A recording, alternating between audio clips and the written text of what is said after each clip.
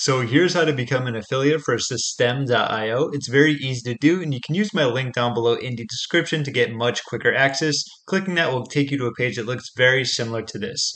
Once you do that, in order to become an affiliate, you pretty much just have to get a free plan for System. So what you want to do is go here, enter in your email address, and then do get my free account.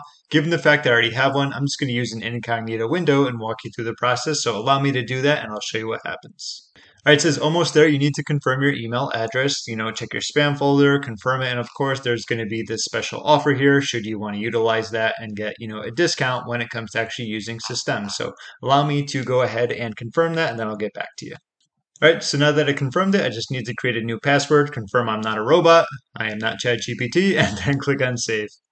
All right, so now that I am good to go, what you can do is once you're on the main dashboard, you can just hover over this and go to affiliate dashboard.